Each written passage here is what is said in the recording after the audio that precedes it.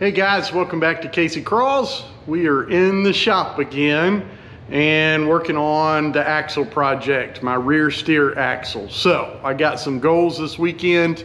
Today is Friday. I'm just getting settled in the shop. Let me show you what I got. So the goal this weekend is to have this axle, which is a 14 bolt, cut everything off of it, and to have my inner C's welded on. That's my goal. Seems simple, but you got this whole alignment thing. I'll show you what I'm gonna do, my solution for the alignment bar to make sure everything is welded on straight in just a minute, so stick around. I'm gonna get set up and we're gonna get busy. Thanks for watching, and I'll see you on the trail or in the shop.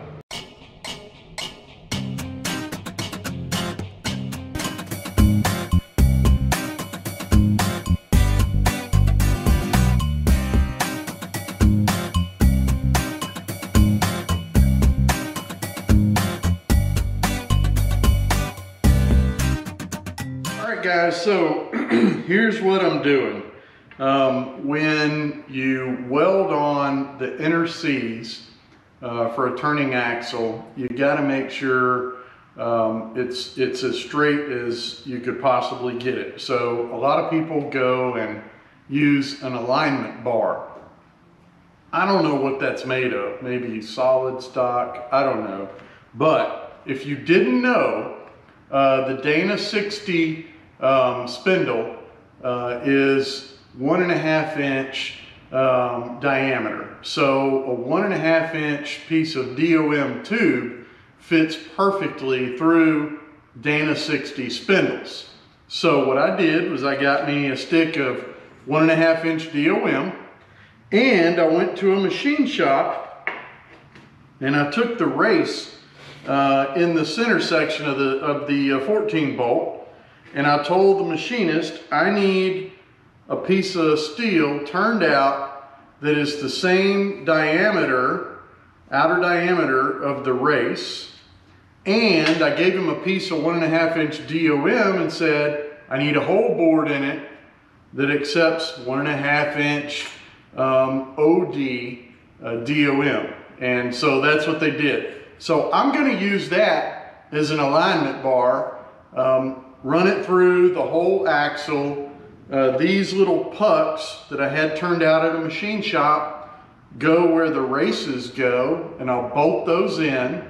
And as I weld the outer C's, I'll just turn the DOM and make sure that it's straight as I weld those things in. And hopefully that'll make sure it's straight. I don't know, a buddy of mine did it. He's been running his for years now. Works out really well, so why not? I wish I had the idea. It wasn't my idea. I'm copying a buddy of mine. So we'll see what it does. But I'll show you what I got over here on the axle. So let me take you over there and we'll see what we got. Okay, there's the axle. And if you didn't understand what I was talking about, I'm going to take these little pucks and put them right there where the race goes, and I'll bolt them in, and that piece of DOM will slide through there. And as I weld the inner C's, see they're not welded on, you can spin them. As I weld those inner C's on, I'll make sure that I can turn that DOM that's running through there to ensure that everything is straight and true. So I'm gonna get this all set up and break the welder out, and well, hopefully this will work out. I don't know. I've never built a steering axle out of a 14 bolt. All right guys, it is time to get this alignment bar in place through this axle and both spindles. It was a bit of a challenge getting it all the way through both spindles, but I finally managed to get it in. I think we're gonna be in good shape. All right guys, so I think I have the measurements figured out. The drag axle that's in the buggy is pointed up 21 degrees. So this, let's see,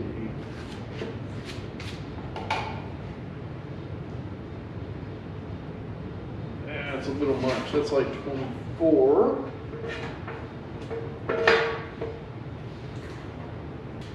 $21. That's right on. So this is the angle, the same angle that the axle in the buggy has pointing to the transfer case, the output of the transfer case. So these need to be set.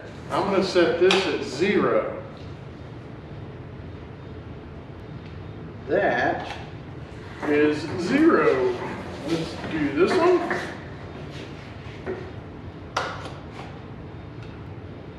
That is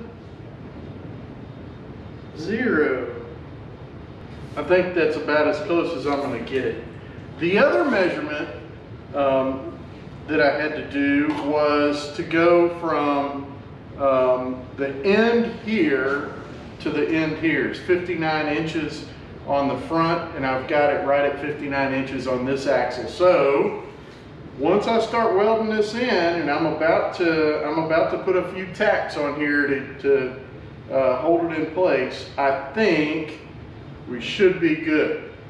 This should be the same width as the front axle, or very close, and this angle and that, the caster, should be set pretty well.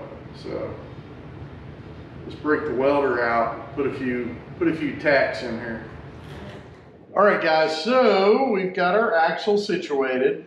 I've got 21 degrees here, and I've got 0 degrees here. I have measured the width. It's 59 inches here, 59 inches on the front axle, so we should be the same. I've heated this up, but I've been on the phone with people, and so it's probably ice cold, but I'm going to go ahead and start tacking this on. Then I'll spin the alignment bar to make sure we're straight, and I'll just do a few stitches, little tacks around the side. And hopefully, fingers crossed, this thing will end up okay.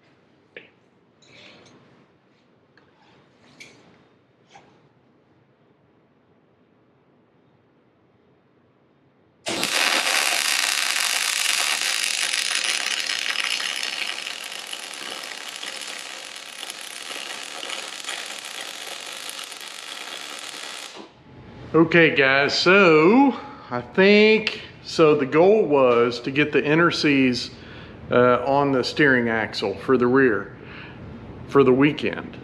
And I got them, it's Friday night, it wasn't that bad. I went ahead and tacked it on, welded it on. Let me show you. So I think we're good to go.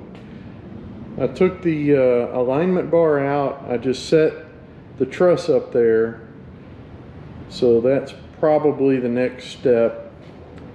I gotta get some of this grime out, but I don't know, not too bad, huh?